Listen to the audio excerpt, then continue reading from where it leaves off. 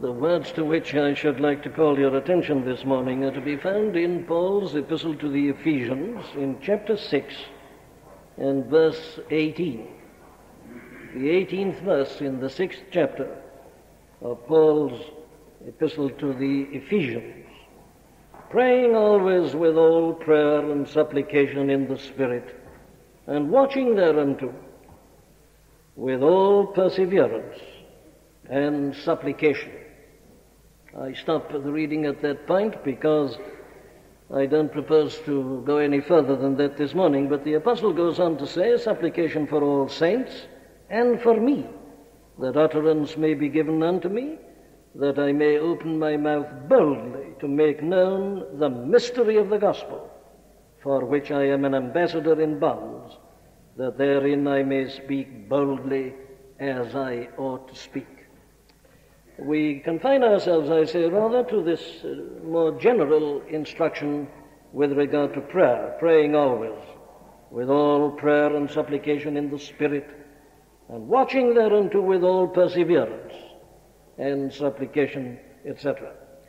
Now, the apostle here comes to his last statement with respect to what we have to do as God's people in this matter of our fight and conflict and struggle with the devil and the principalities and powers and the rulers of the darkness of this world and the spiritual wickedness in high or in heavenly places.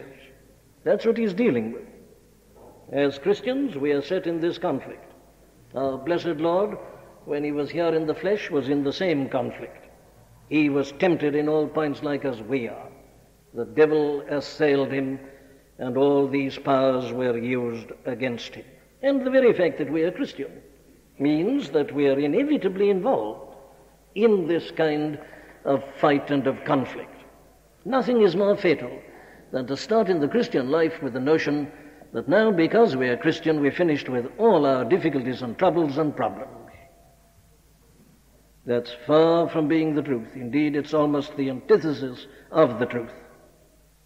The New Testament rather gives the impression that because we are Christians, we must expect attacks upon us in a way that we'd never known or realized before.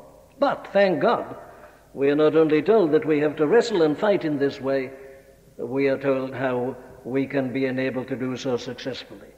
And that's what the apostle deals with here from verse 10 to the end of this paragraph. Be strong in the Lord and in the power of his might.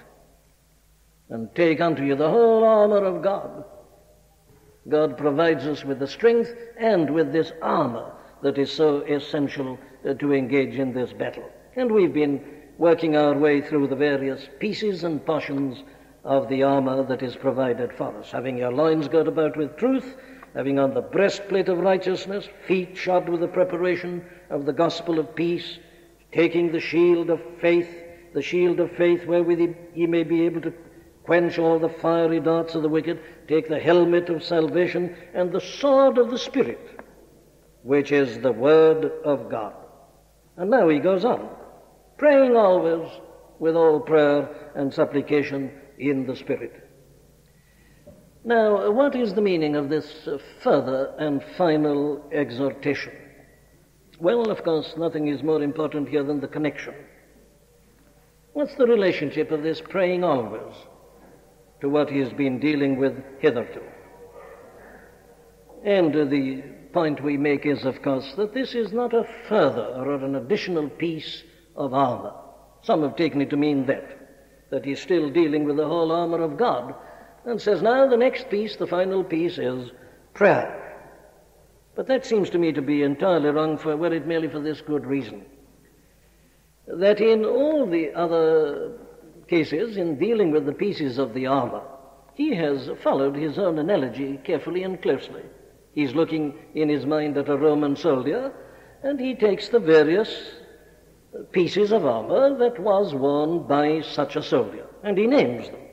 He mentions, as we've seen, that you have to start with this kind of girdle, and that you have to put on a breastplate. You have to have the sandals, you have to have the shield, you have to have the helmet, and you have to have the sword. But there's no mention of any portion of armor here. And that in and of itself, it seems to me, is sufficient to decide the whole matter. He's finished with his analogy about the armor. He's described 6 pieces of armor, and that is the total picture as regards the analogy concerning the whole armor of God.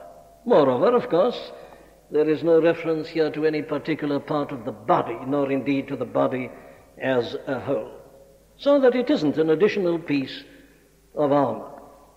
Neither is it, as some have suggested, just a kind of further elaboration of the sword of the Spirit, which is the word of God, praying always with all prayer and supplication in the Spirit, that you may use the sword of the Spirit by praying in the Spirit. That seems to me, again, to be an entirely artificial mode of interpretation. Well, what is it then? What is the connection?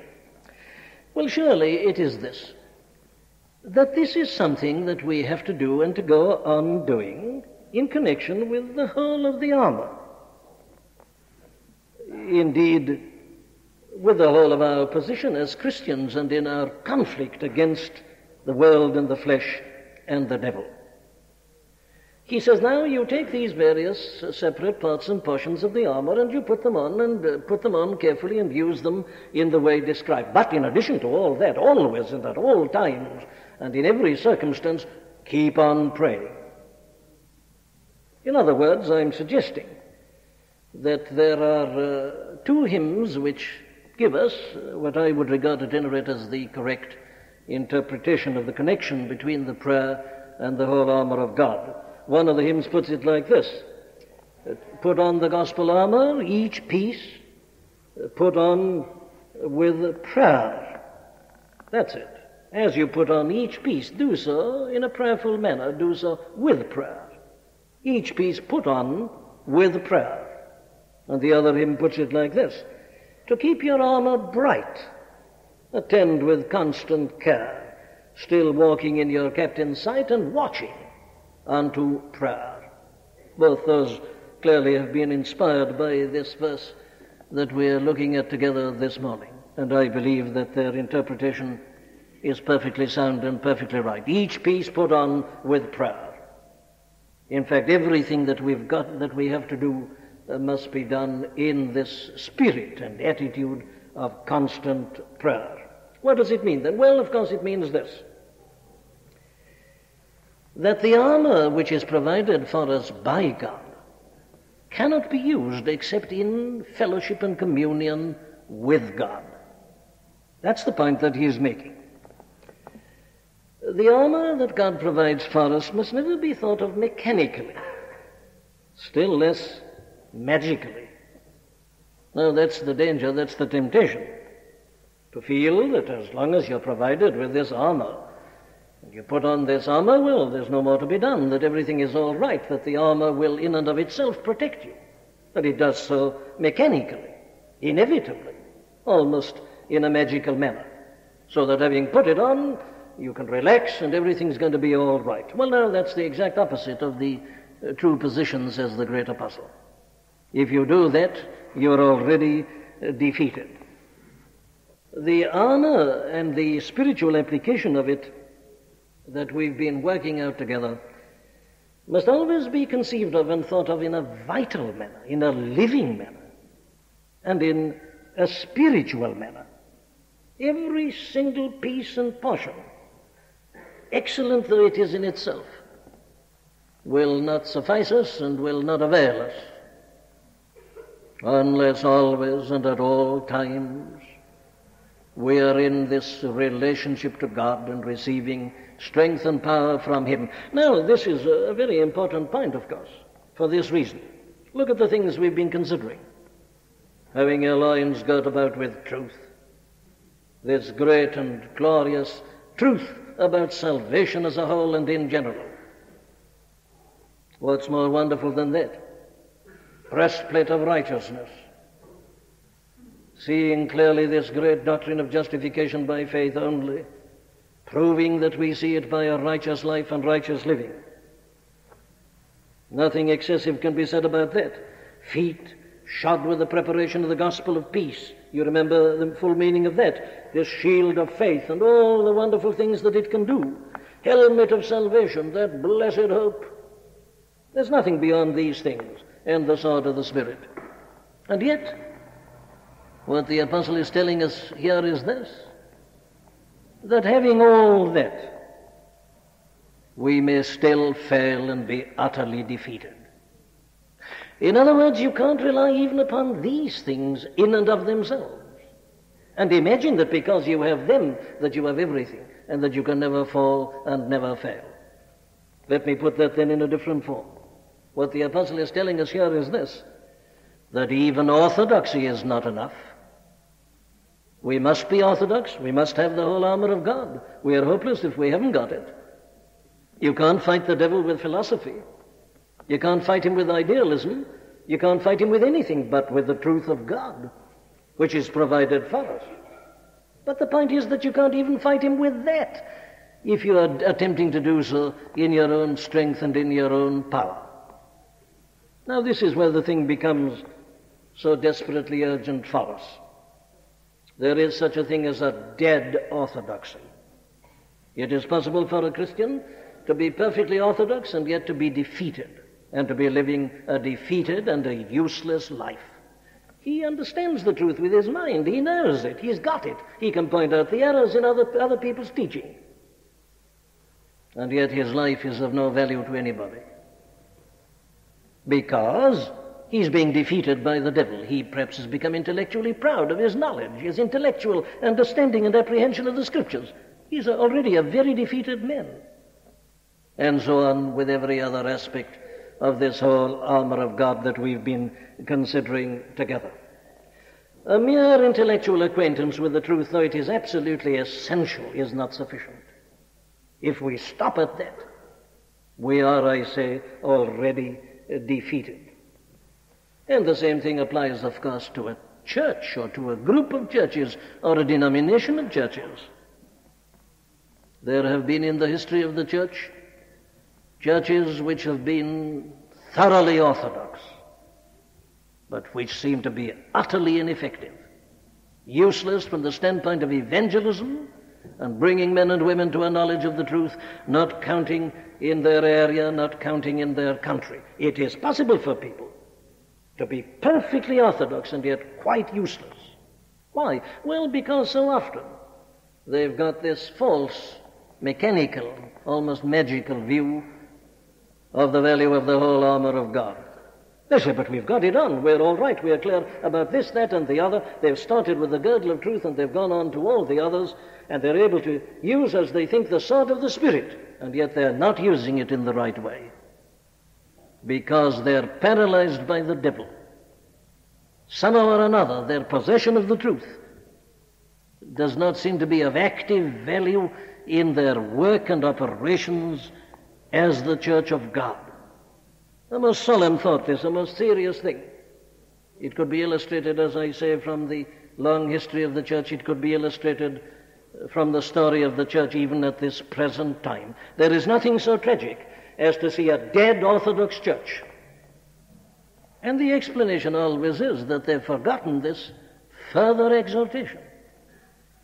Having put on each single piece of the armor carefully and thoroughly, they haven't gone on to remember this injunction, praying always. It's an appalling thing, this, a most alarming thing that I know of, and alarming perhaps especially to those of us who are theologically inclined. But it does often happen that people who are most orthodox are the ones who realize least the value of prayer. I have known Christian people who've been well acquainted with the theology of the Bible and have known it in an extraordinary manner, but who didn't seem to believe in prayer meetings, who didn't seem to see the utter absolute necessity of praying always in the way that is indicated here by the great apostle. Now, this is where the devil comes in, you see, and he so concentrates our attention on one thing that we entirely forget the other. But we mustn't. We must follow the apostle and go on as he leads us on. What he means is this, then, that everything must be done in a spiritual manner. Everything must be brought to life. Everything must be quickened by the Spirit. If it isn't, it's of no value. The letter killeth, the Spirit giveth life. And we can turn even this glorious doctrine of salvation into merely another kind of legalism or scholasticism. And the moment we do that, we're already defeated by the devil. No. There must always be this living quality, this power, this ability to use what God provides for us. In other words, I'm suggesting that what the apostle is really saying in this verse is what he's already said in verse 10. Finally, my brethren, be strong in the Lord and in the power of his might. He started with it, but he knows us so well. He knows how we tend to concentrate on the last thing we've heard. And he's had to go on to tell us about the whole armor of God and the particular parts and portions. And he knows that many a man is likely to say, very well, this is the thing that matters. And he forgets the thing with which the apostle started, so he brings it in again, praying always. That's the way to be strong in the Lord and in the power of his might. It is to be always praying with all prayer and supplication and so on, in the Spirit. In other words, we are utterly dependent upon God and upon the Lord Jesus Christ. And we must realize that if we don't remain in constant contact and communion with them, whatever we may have done by way of putting on the armor will avail us nothing. We must ever maintain this essential, intimate relationship with God. In other words, what he's saying is that prayer is essential. Now, haven't you noticed the place that is given to prayer in the New Testament? It's a remarkable thing, this. It's there everywhere. Look at it in the life of our Lord himself. Here he is, Son of God. Here he is with all the knowledge that he possessed and displayed to the amazement of the Pharisees and scribes and others. And yet you look at the frequency with which he turned aside to pray to God. He'd spend a whole night in prayer. He'd rise a great while before dawn in order to pray to God and keep this communion. He found that it was essential. And so it's not surprising that he should have taught his people in the words that we read just now, that men should always pray and not faint. It's the only way to avoid fainting. It's the only alternative to fainting. We must always pray and not faint. So I ask a question at this point. What is the place of prayer in your life and mine? What prominence does it have in our lives? It's a question that comes to everybody. It's a question that is as necessary to the man who is well versed in the Scriptures and who has a knowledge of its doctrine and its theology as it is to anybody else. It's a question that comes to everybody. Where does prayer come in our lives? What part does it play? How essential is it to us? Do we realize that without it we faint? Do we rely upon it? Do we practice it in the way that the apostle indicates here? There can be no question at all, and the lives of the saints throughout the centuries confirm this to the very hilt. Our ultimate position as Christians is tested by the character of our prayer life. More important than knowledge and understanding. Oh, don't imagine I'm detracting from that. I spend most of my life in showing the importance of having a knowledge of truth and understanding. It is incomparably important. There's only one thing that's more important, and that is this. You see, we can put it like this. The ultimate test of my understanding of the scriptural teaching is the amount of time I spend in prayer. Theology, knowledge of God. So the more I know theology, the more it ought to drive me to seek to know God. Not to know about him, but to know him. The whole object of salvation is to bring me to a knowledge of God. I may talk learnedly about regeneration, but what is eternal life? It is that they might know thee, the only true God, and Jesus Christ whom thou hast sent. If all my knowledge doesn't lead me to prayer, there's something wrong somewhere. It's meant to do that. The value of the knowledge is that it gives me such a better understanding that I ought to be able to pray better than anybody else. And if it doesn't lead to that, well, there's something wrong and spurious about it, or else I am handling it in a wrong manner, and that is the trouble. I am convinced the trouble is that we stop at putting on the whole armor of God. Here we are complete. We are defenders of the faith. We understand all things. And as I say, the devil puffs us up with our knowledge and thereby defeats us. Very well, let's follow the apostle as he gives us some detailed instruction and teaching with regard to this whole matter of prayer. You see, though he's finishing his epistle, he's bound to enter still into details. What a wise man this was, what a profound teacher he was. He doesn't leave it just as this, praying always. That's how we tend to do it, isn't it? No, he knows us. He knows our defects. He knows our ignorance. He knows we need to be taught in detail, praying always with all prayer and supplication in the Spirit, and watching thereunto with all perseverance. Still, he goes on teaching, even at the very end of his letter. Well, let's follow him. What is his teaching with regard to prayer, true prayer? Well, we can divide it perhaps into general and particular. Here is his general instruction. We may call it, if you like, the form of prayer, as distinct from the spirit of prayer. Praying. There's the general term. What kind of prayers are there? How do we pray? He subdivides it, you notice, into two sections. He divides it into all prayer and, secondly, supplication. So that from the more or less formal, mechanical standpoint, you think of prayer in those two ways. All prayer and supplication. Now, what does he mean by this division? What does he mean by all prayer? Praying always with all prayer. Well, that means partly prayer in general. Everything that you put under the heading of prayer.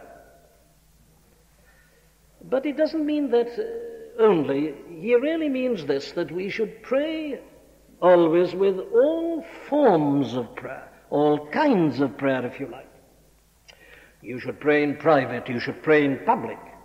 All prayer, every kind of prayer. There is secret prayer, there's closet prayer, there's that lonely, isolated prayer, and we should always be engaged in it. Yes, but not only that, he says there's public prayer, there is church prayer, there is common prayer, there is praying together, as you read of the early Christians doing in the book of the Acts of the Apostles. Private and public. But then there is another kind of division. Sometimes one prays in words, an oral prayer. But you needn't always use words in order to pray. You can pray without actually uttering words. It can be unexpressed as well as oral. And he says, indulge in all. You see, you needn't of necessity get down on your knees when you pray. You can pray when you're walking along a street. You sometimes do it in words, but there, as you're walking along the street and temptation or something may come, you can be praying. You can be praying in your mind and in your heart and in your spirit. And then another way you can divide it, if you like, is this. Prayer sometimes is formal in the sense that it's orderly. Take the order of the Lord's Prayer, for instance. There's an obvious order there, and a design and an arrangement. And that is true of so many of the great prayers that we find in the Bible. And we should pray like that. Our prayers are to be intelligent. It is right that there should be a certain amount of order and a formal arrangement in our prayers. Quite all right. But that's not the only form of prayer. There's another type of prayer that can be equally valuable, equally efficacious. Sometimes it's just an ejaculation. Sometimes just a groan, a cry from the heart. The Spirit maketh intercession within us, says Paul, with groanings which cannot be uttered. They're our groanings. The Spirit doesn't need to groan. It's we who do the groaning. And sometimes that's all your prayer is. It's just a sigh. It's just a groan. It's an oh. Read the prayers of people like Isaiah. Oh, that thou wouldest rend the heavens. That oh, it's sometimes just an ejaculation. Well, now, what the apostle is saying is this. Pray in all ways and in all manners, all forms and kinds of prayer, he says. Be at it always. But then he specifies a certain type of prayer in particular. And of course, in his context, this is obviously necessary. Supplication. What does he mean here? Well, now here he comes to the very definite part of prayer, which we call petition. I haven't time to go into this in detail as I'd like to. Indeed, we've already done it in earlier parts of this great epistle. Let me just concentrate on this point then by saying that this means prayer with regard to special requests and desires. All prayer, every form, and not only that, every type, adoration and worship and praise and thanksgiving. And then you come to your requests. That's the idea that the apostle has got here. He always seems to adopt this same classification. You remember how he does it in writing to the Philippians in chapter 4, where he puts it like this in verses 6 and 7, be careful for nothing, but in everything, by prayer and supplication, with thanksgiving, let your requests be made known unto God. That's virtually the same thing. So that in this kind of general prayer, which we must always be praying and offering, he says in particular also, you've got to bring these supplications, these particular petitions, and keep on doing that in the fight. As you see your several needs arising, as you see the needs of others and so on, well, in all these different ways, be free, he says, and pray in general, pray in particular. Bring your petitions, let your requests be made known unto the Lord. Now, we leave it at that. That's the general instruction which he gives us here with regard to prayer. But let's concentrate on this next section, what I venture to call the secret of true prayer. And the secret of true prayer is found in 3 words: in the Spirit. Praying always with all prayer and supplication in the Spirit. Now here's a vital point. Here is the real essence, the very life and spirit of prayer. Again, it's something that we find repeated and emphasized constantly in the Scripture. We've already met it in this epistle in the 2nd chapter and verse 18. For through him, says the apostle, referring to our Lord, we both have access by one Spirit unto the Father. That's it. The Spirit comes in prayer in that vital manner. Through the Lord Jesus Christ, we both have access by the one and only Spirit unto the Father. He's dealt with the same point in writing to the Romans in chapter 8, you remember, and in verse 26. His theme there is just the same, that we are in a world of trials and of sufferings and of temptations. He reminds them, and is glad to do so, that the sufferings of this present time are not worthy to be compared with the glory that shall be revealed in us, but it's very difficult all the same. We ourselves, which are the first fruits of the Spirit, even we ourselves groan within ourselves, waiting for the adoption, to wit, the redemption of our body. We are saved by hope. Hope that is seen is not hope. We haven't yet got it. We only see it as in a glass darkly. We see it distantly by faith. What a man seeth, why doth he yet hope for? But if we hope for that we see not, then do we with patience wait for it. That's the position of the Christian in this world, persecuted and tried and tempted, all these things surrounding him. But he says, listen, likewise, the Spirit also helpeth our infirmity. For we know not what we should pray for as we ought, but the Spirit himself maketh intercession for us with groanings which cannot be uttered.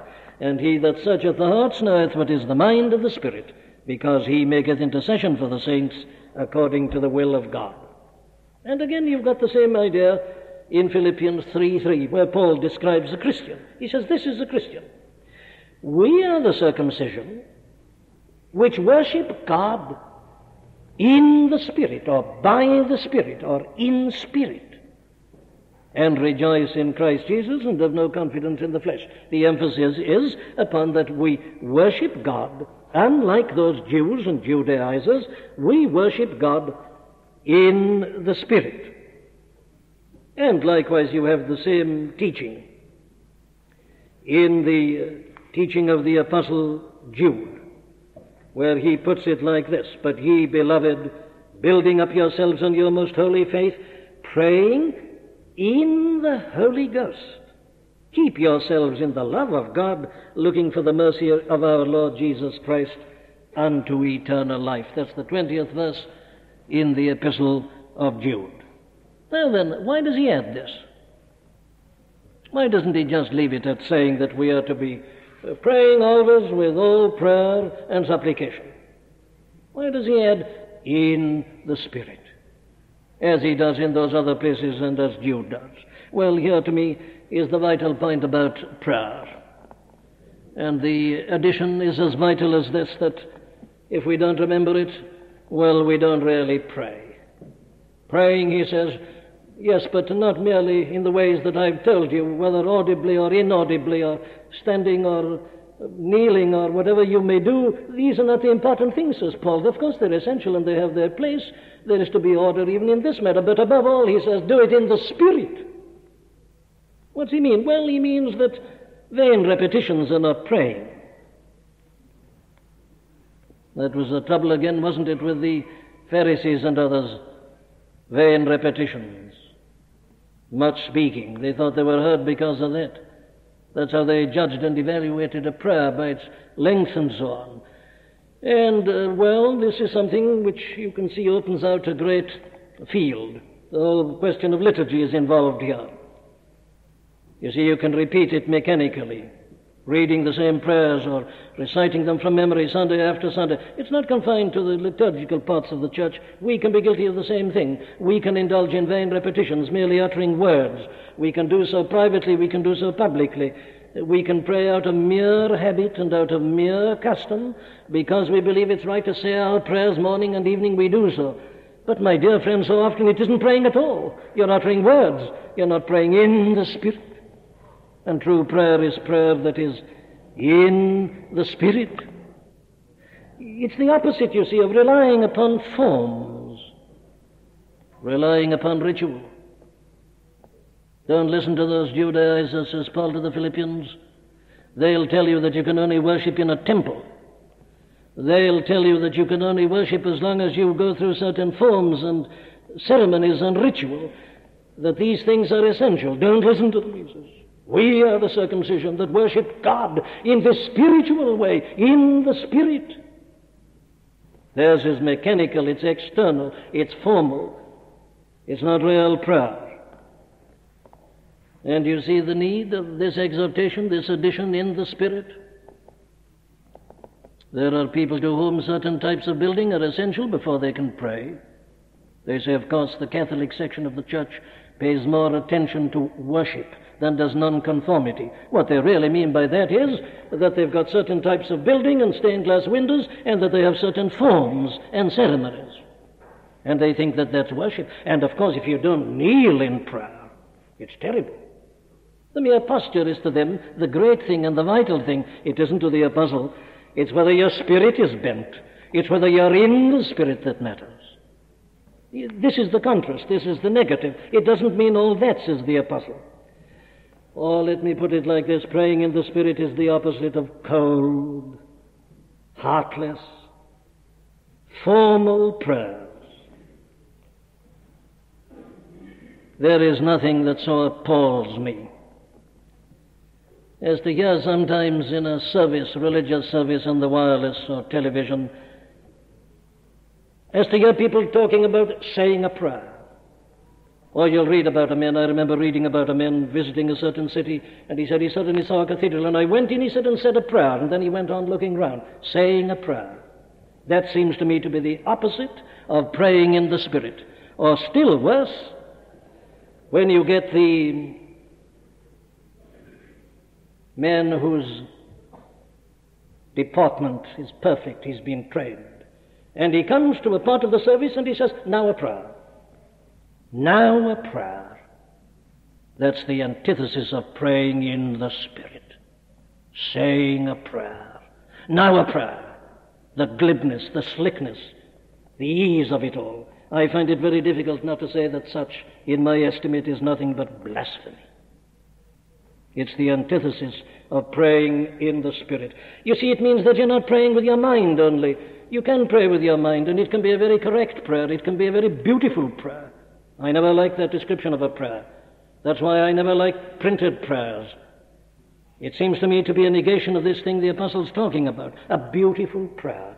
As if a man's diction and language when he's addressing the Almighty is the important thing. No, it isn't merely intellectual. Though it be perfectly correct and doctrinally correct, that doesn't make it really prayer. And you may pray for the right things, and still it isn't this. Well, what is this then? Are you simply advocating, says someone, that he means praying from the heart, emotional prayer? No, I don't mean that either. And I don't think this does mean that. What does it mean then? Well, it doesn't refer to our spirit. It's the Holy Spirit. Praying in the Holy Spirit. This means that the Holy Spirit directs the prayer, creates the prayer within us, and empowers us to offer it and to pray it. We know not what we should pray for as we ought, but the Spirit maketh intercession for us. He does it in us. He gives us the petitions. He orders our mind in such a way. He gives the prayer, he directs it, and he empowers it. Now, I think there's an important point here. Let me call your attention to it. I don't think the thing the Apostle has in his mind is the thing that he's teaching in 1 Corinthians 14, verses 14 and 15. Listen to this. For if I pray in an unknown tongue, my spirit prayeth, but my understanding is unfruitful. What is it then? I will pray with the Spirit, and I will pray with the understanding also. I will sing with the Spirit, and I will sing with the understanding also. Now, I'm suggesting that that isn't the thing the Apostle has in his mind here in this verse in Ephesians, for this reason. That in 1 Corinthians 14 he is dealing with a kind of ecstatic prayer. You see, now you notice that he contrasts it with the understanding. I will pray with the Spirit, I will pray with the understanding also. Here is a man in that state of ecstasy, which was so common in the early church and is still known, when a man filled with the Spirit is lifted up and out of himself, and he utters things that are not controlled for the moment by his understanding. That's what the Apostle is dealing with in 1 Corinthians 14. But I don't think that that's the contrast here.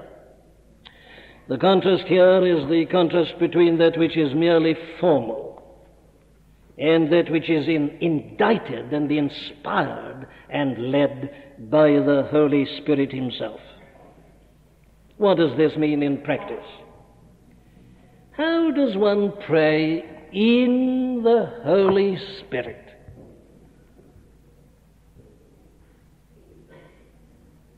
And God knows at this point I find myself more hesitant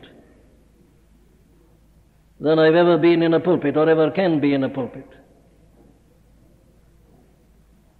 I'm never happy about people's books on prayer.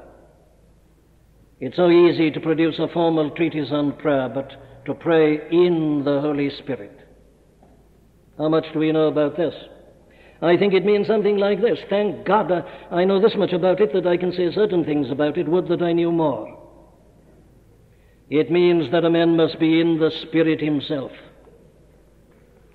But you say, surely a man who's got the Holy Spirit in him is always in the Spirit. No, he isn't. You remember that the Apostle John tells us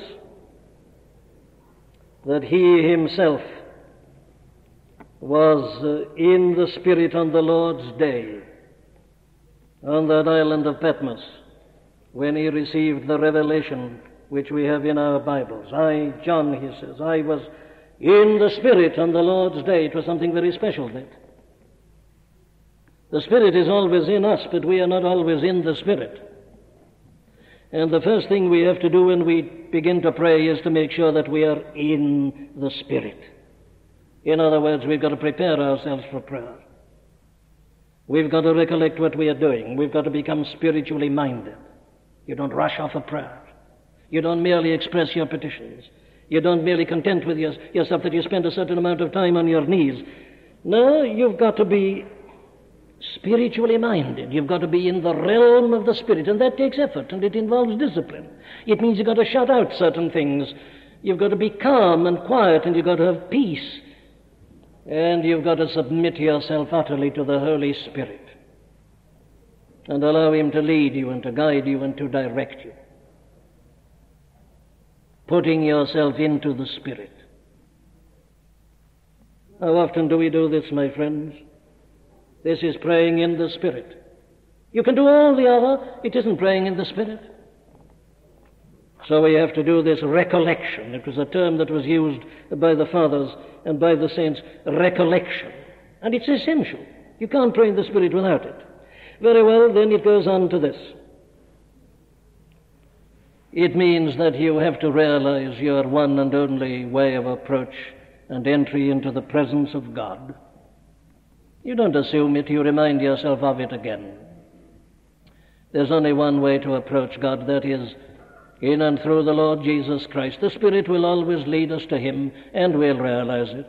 And you should never pray without having this deep consciousness of your utter dependence upon the Lord Jesus Christ and His work. Seeing, therefore, that we have a great high priest that is passed through the heavens, Jesus, the Son of God, let us hold fast our profession. For we have not an high priest that cannot be touched with the feeling of our infirmities, but was in all points tempted like as we are, yet without sin. Let us therefore come boldly unto the throne of grace, to obtain mercy and find grace to help in time of need. That's praying in the Spirit. If your heart isn't warmed by thinking of the Lord Jesus when you pray, you're not praying in the Spirit. The Spirit always brings us to that.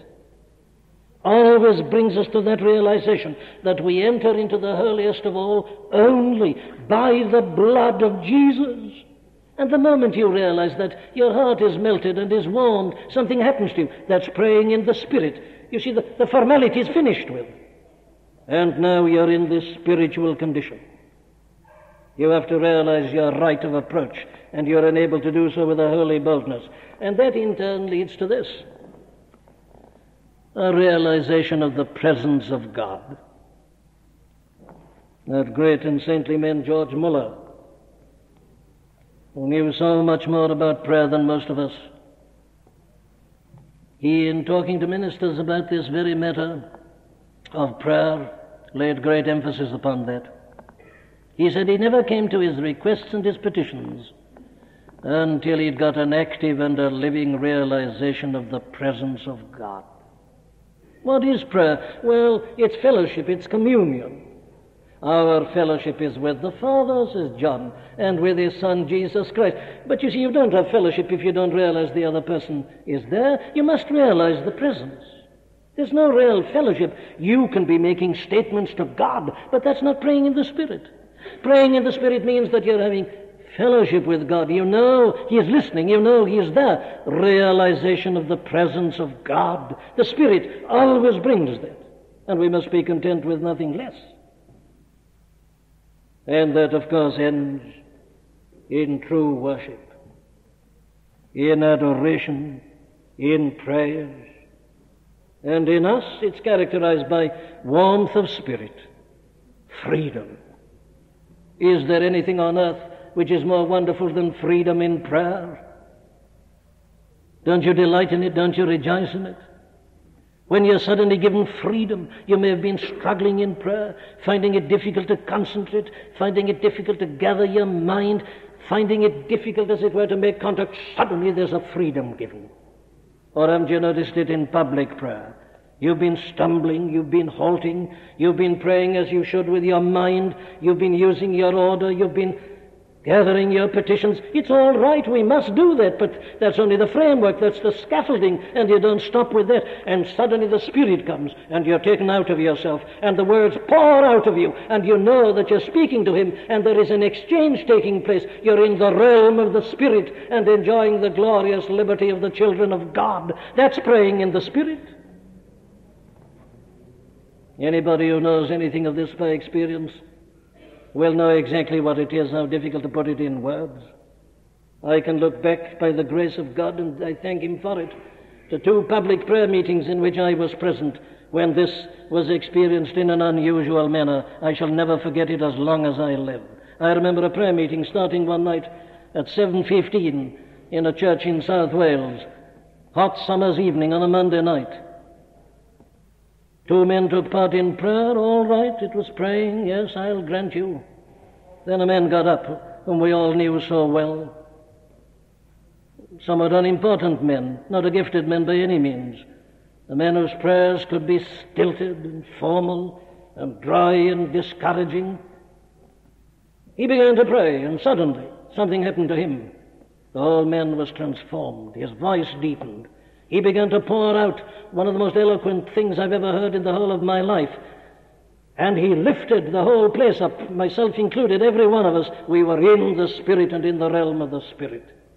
And on it went, one after another. Men whom I'd heard, women whom I'd heard praying as I'd never heard them before. Language, thought, everything perfect, warmth, freedom, liberty. And on it went until about 10 to 10. We had forgotten time. Of course, we were in the realm of the Spirit. We were in eternity. Time didn't matter. Nothing mattered. You see, that's what you get in revivals. Thank God I say I've known that kind of thing twice. But my friends, that's the thing the apostle is exhorting us to. Formal prayers are not enough with the world and the church as they are today. We need this praying in the Spirit. We need to lay hold on God, to use those expressive, dramatic words of the prophet Isaiah. Lay hold on Him. And you'll never lay hold on Him unless you're in the Spirit.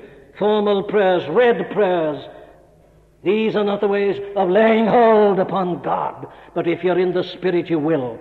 That's what He enables us to do. And our hearts are warmed, and we have this glorious liberty and freedom that the Spirit alone can give. Very well. That's the most important part about prayer. Is anything real prayer? I wonder about that. Yes, I thank God it is. I believe He honors our intentions, poor and unworthy though they are. But let's not rest on that. Let's try to learn how to pray in the Spirit. And once you've known it, you'll be content with nothing else. You'll feel everything else is a failure and has fallen short. To be taken up by the Spirit. To know He's illuminating your mind and moving your heart, giving you freedom of utterance, liberty of expression, understanding of things in the spiritual realm. That's the thing we need. And as we have it, we'll fight this enemy and be more than conqueror. And then he ends by saying, keep on at it, always, at every time, on every occasion, at all seasons. Pray without ceasing, he says to the Thessalonians. That's what he's saying here, in a sense. Praying always.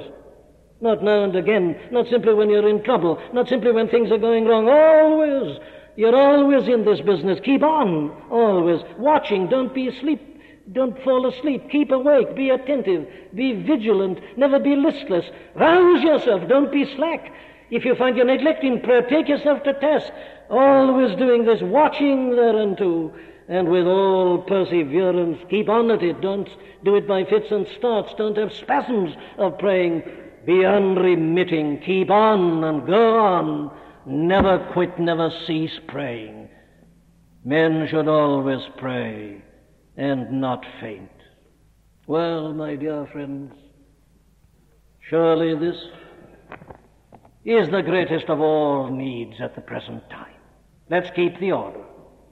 You must have the whole armor of God. I'm not simply exhorting people to pray who don't know their truth, their doctrine. No. Put on the whole armor piece by piece, but put on each piece with prayer. To keep your armor bright, attend with constant care, and watching in your captain sight, and watching unto prayer. That's it. Make it come alive. Let it burst into flame. Let your knowledge be illuminating. Let it lead to a knowledge of God that is indescribable because of its glory. Praying always in the Spirit. Amen.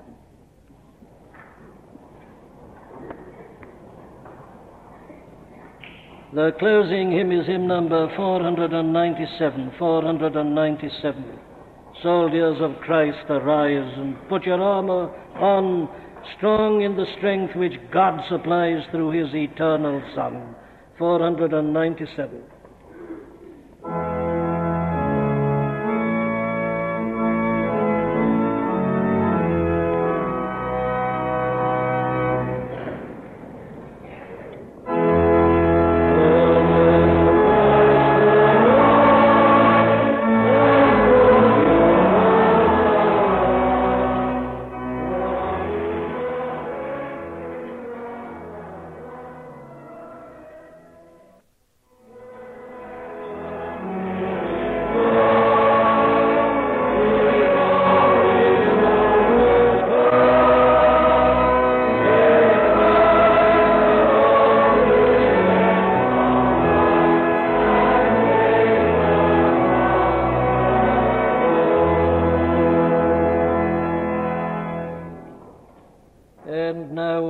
him who is able to keep us from falling and to present us faultless before the presence of his glory with exceeding joy. To the only wise God, our Saviour, be glory and majesty, dominion and power, both now and ever.